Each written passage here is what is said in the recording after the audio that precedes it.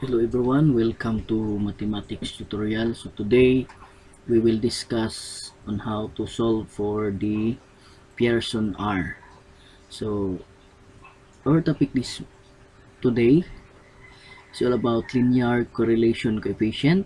So that is to determine the strength of a linear relationship between the two variables. Statisticians use a statistic called the linear correlation coefficient, which is denoted by the variable r and is defined as follows. So when we say correlation coefficients are computed, and the most widely used measure of correlation is the Pearson product moment correlation, or that is what we call Pearson R. So Pearson R. So ito yung formula ng Pearson R, or that is a linear correlation coefficient. So that is R equals ito yung formula, mataas. So where X is the observed data for the independent variable and Y is the observed data for the dependent variable. So that N is the value of sample size. And this one, symbol of summation. So that is summation of X. You need to add all the value of X. And also this one, summation of Y values, and this one summation of X squared. So that this the summation of the square of each value of X values, and also summation of Y square of each value of Y. So let's proceed. So ito yung scatter diagram. It shows some scatter diagram along with the type of linear correlation that exists between X and Y variable. So the closer the value of R is to 1, so the stronger the linear relationship between the variables. So hindi muna natin ito let's proceed to on how to solve for the value of R. So example, a study was conducted to investigate the relationship existing between the grade in statistics, so that is the value of X, and the grade in computer, so that is Y, variable Y, computer subject. A random sample of 10 computer students in a certain college was taken, and the data are follows. So wait lang. So student A 1 to 10 ito, A, B, C to G. So statistics, ito yung grade nila. Student A 75 to 84. Then computer 78 to 84. So the question is there a relationship between the performance of the students in statistics and computer subjects? Okay. So we will use this formula. In order to solve for the Pearson R, first we need to complete this table. Ito yung solution natin. So student A, B, C, D, E, F, G, H, I, J. So variable X, and this is variable Y. So in order to find or to solve for the Pearson R, we need to complete this table. So let's go solve for this. Pink color, black. Ito. So when we see XY, ito, XY meaning you need to solve for, need to multiply the value of X and the value of Y. So 75 times 78, that is 5,000. Ilagay natin dito 850. Daan. Then 83 times 87, so that is 7,221. And 80 times 78, that is 6,240. Okay, so on and so forth. So this is 77 times 76, that is 5,852. Next, 8,188. Next, 6,318. Next, 8,188. Next, 86 times 89, 7,654. And 93 times 91 is 8,463. And last, that is 7,056. Then we will find the total sum. When we see summation, ito sum.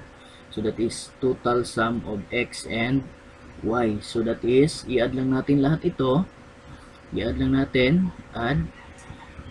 So total is, that is 71,030. That is the total sum of summation of x, y.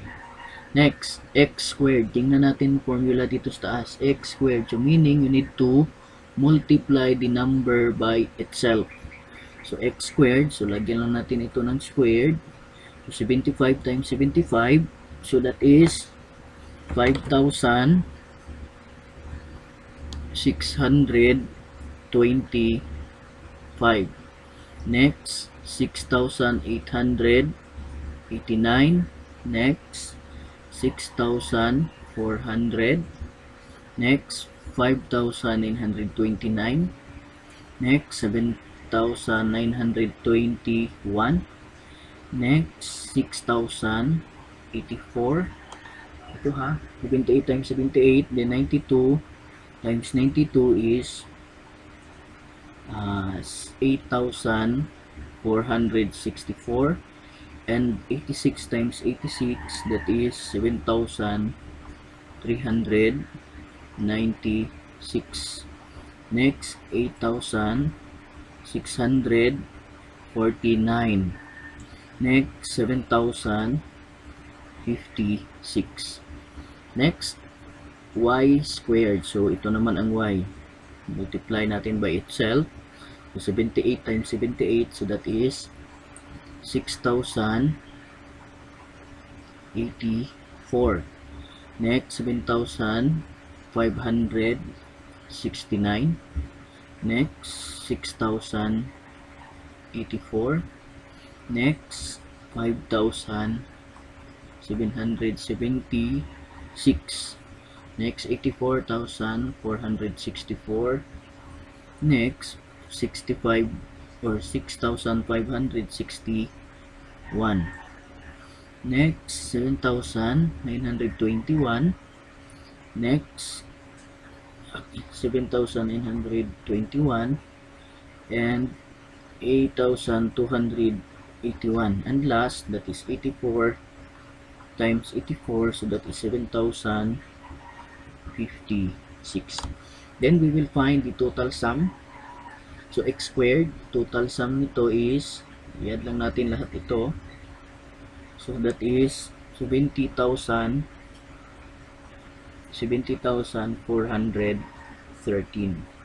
And this one, i-add natin lahat ito. And that is, total is 71,707. Tandaan ha. So the value of x, ito, and sample size is 10 because 1, 2, 3, 4, 5, 6, 7, 8, 9, 10. So that is the sample size. Then summation of x, i-add lang natin itong lahat ng value ng x. So that is 837. I-add natin ang value lahat ng y, that is summation of y, so that is 845. Next, we will substitute the value of the and the value of summation of x, summation of y, summation of xy, summation of x squared, summation of y squared to this formula. Okay, again, we will substitute the value of the variable here in the formula. So r equals, tingnan natin. So ang n kanina ha, that is n equals 10. Ang i-identify natin, summation of x equals 837. Summation of y equals 845, and summation of xy equals 71,030. Summation of x squared is 70,413. Summation of y squared equals 71,717. So let's substitute the value of the variable here in the formula. So equals, so the value of n is 10 times summation of xy. Summation of xy, that is 71,030 times, or subtract, summation of x is 837 times summation of y, that is 845, over, that is square root of, tingnan natin, okay, n, that is 10, then times summation of x squared. Tingnan natin formula, summation of x squared, so that is 70,413, subtract summation of x, that is 837, then squared pa natin yan, ito squared, then times value of n ulit, so that is 10 times summation of y squared, okay, summation of y squared, that is 71,717, subtract summation of y, okay, 845 squared. Okay, next, simplify, equals, okay, so 10 times 71,030, that is, add lang 0, so magiging, wait lang, erase mo natin.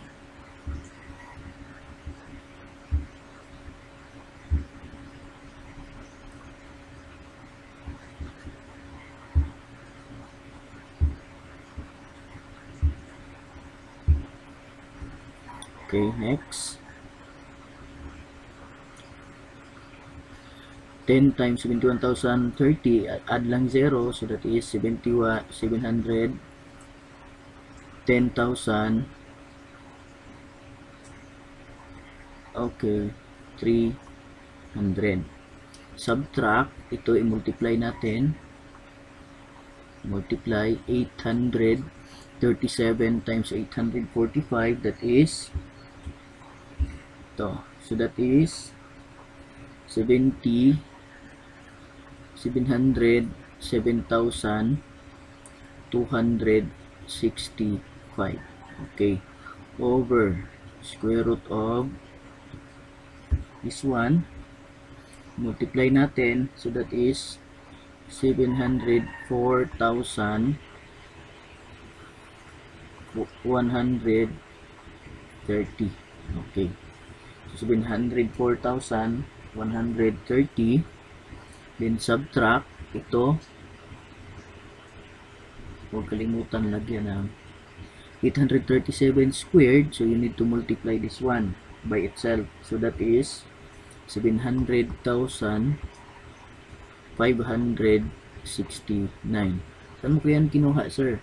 Ito, 837 times 837, the result is 700,556.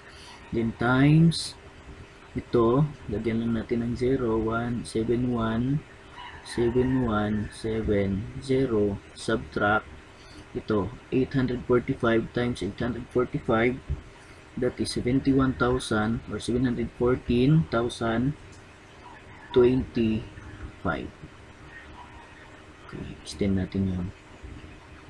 Next, equals, okay, so this one, 710,300, subtract 707,000 265, so that is 3,060 or 35. Next na po.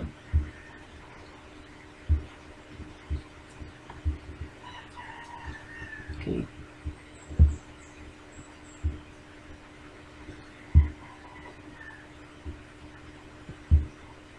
So that is 3,035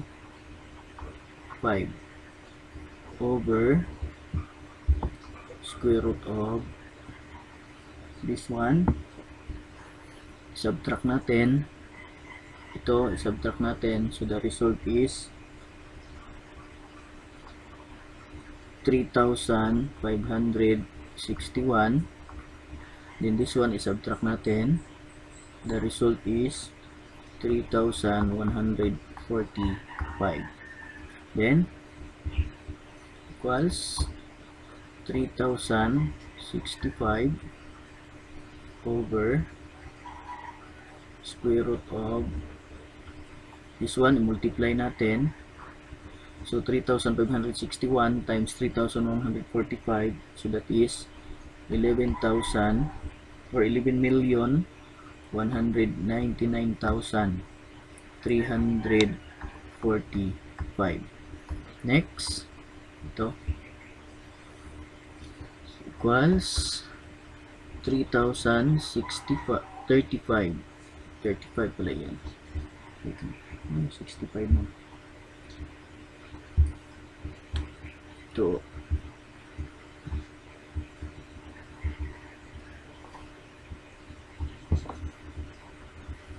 Yun yung pribas ng erase na. Okay, so that is 35. This is 3,5 over. Then, using your scientific calculator, so square root of 11,199,345 is 3,346.54. Then, i-divide natin yan. Ito, i-divide natin. 3,035 divide 3,346.54. The result is 0.9069. Then, round off natin. So, that is 0.91 or 0.91. So, ito na yung value ng R natin.